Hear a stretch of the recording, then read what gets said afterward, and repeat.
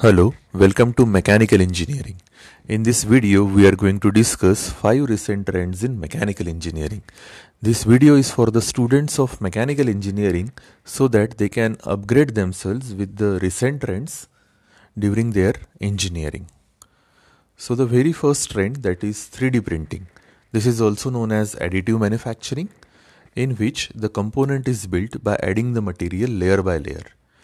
So for this technology, an engineer should have a knowledge of CAD software, because first of all you have to model the component with the help of CAD software.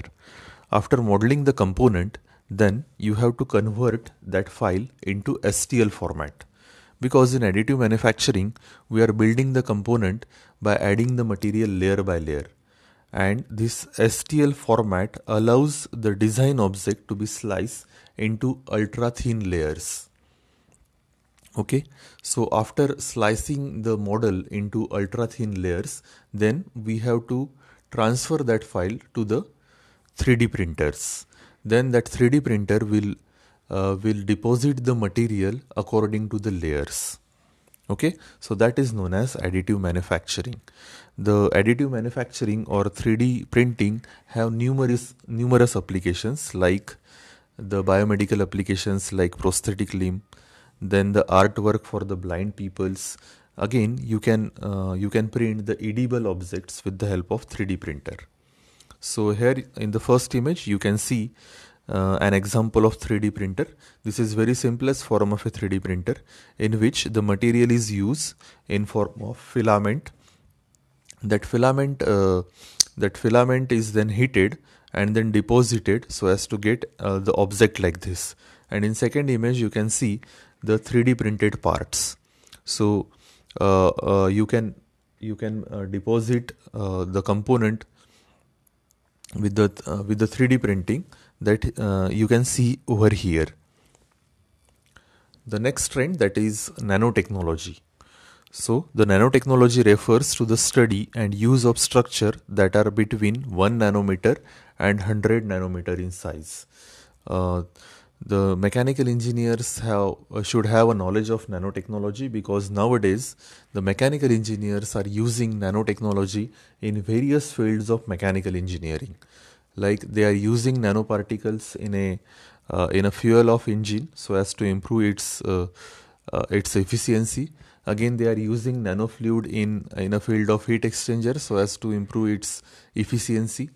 And then they are using nanofluid in a cutting oil during machining so as to improve its lubrication and its heat transfer capacity. So the mechanical engineer should have a knowledge of nanotechnology, and they can use it in various applications of mechanical engineering. The next trend, that is Internet of Things.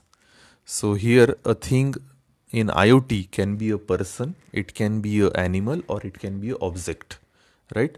So Internet of Thing is nothing but a system of interrelated machines. Okay, and that machine is able to transfer the data over the network or over the cloud without human to human interaction or without human to computer interaction. So you can monitor its health also. So nowadays Internet of Thing is used for maintenance purpose of the machine. So machine will transfer its data over the cloud, and based on that data you can take the corrective action. That is known as Internet of Thing. So it again has numerous applications, like a human with heart monitor implant, right? So that implant will give the data to the doctor directly, and then doctor will monitor the implant place in your heart. Then animal with a biochip transponder, or the automobile which has a built-in sensor to alert the driver of any change to the vehicle, such as low tire pressure. So there will be a sensor inside the tire, and that sensor will sense the pressure inside the tire, and again it will give feedback to the driver. So these are nothing but some applications of your IoT. So here you can see the applications of IoT, like IoT in agriculture. So you can place the sensor in a soil so as to monitor the health of a soil. So that sensor will collect the data from the soil and it will transfer the data over the cloud, and the scientist can study the soil and can give feedback to the farmer, and accordingly farmer will take the decision. Then the embedded systems like you can use IoT in your washing machines, then the air conditioners. So before reaching to the home, your air conditioner will start. Then in smart retails like in shopping malls, then wireless connections, then smart home and cities. So in cities you can use the smart lighting. So if the person is there, then your lighting system will start, otherwise it will off. Then you can use it in vehicles, at your home, and then pet monitoring and controlling. So these are some applications of IoT, and the mechanical engineer should have a knowledge of Internet of Things so that he can monitor the health of his machines or health of entire plant with the help of this latest trend. Next application, that is electric vehicle. So the mechanical engineer have spent many decades in carefully developing numerous components for the car to improve its performance, quality, and most importantly, safety. Right? Nowadays, the people are shifting from the IC powered vehicle to the battery powered vehicle.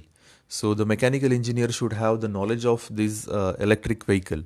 So here you can see an example of electric vehicle. Here the IC engine is replaced with the various motors, whereas your fuel tank will get replaced with what?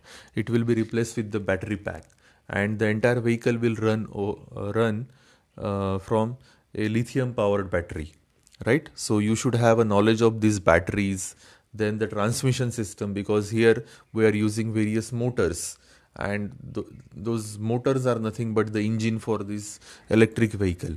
So you should have a knowledge of the lithium powered battery and the transmission system, because rest of the things will be same, right? The next trend, that is CAD CAM. CAD means computer aided design and CAM means computer aided manufacturing. So being a mechanical engineer, you should have a thorough knowledge of any one design software. There are various design softwares like AutoCAD, ProE, CATIA, ANSYS. So you should have a knowledge of this software so that you can build the object with the help of this software. So computer aided design is a use of computers to aid in creation, modification, analysis and optimization of a design. So with the help of this CAD software, you can create your own design, you can modify the existing design, you can carry out the analysis purpose. That means whether the component that you have designed is able to sustain the forces. Then you can optimize the design. Then the CAD software is used to increase the productivity of a designer, improves the quality of a design, improves communication through documentation, and it creates a database for the manufacturing purpose. Then CAM. CAM is known as computer aided manufacturing. So most of the jobs in mechanical engineering are at shop floor, and at shop floor you could find various machines. The various advanced machines like CNC machine is there. So a CNC machine is a machine which can be able to control with the help of a computer and with the help of program. So you should have a knowledge of programming of CNC machine. So computer aided manufacturing is the use of software to control the machine tools and related one in the manufacturing of workpieces. CAM may also refer to the use of computer to assist in all the operations of a manufacturing plant, including planning, management, transportation and storage. So there are various softwares like ERP, MIS. So with this software you can control all the activities at a shop floor. Its primary purpose is to create a faster production process and components and tooling with more precise dimension and material consistency, which in some cases use only the required amount of raw material, thus minimizing the waste while simultaneously reducing the energy consumption. So these are some recent trends in mechanical engineering. So being mechanical engineer, you should know these trends, and you should have a knowledge of these trends also, so as to get a better job at a right place. Thank you so much for watching my video. Thank you.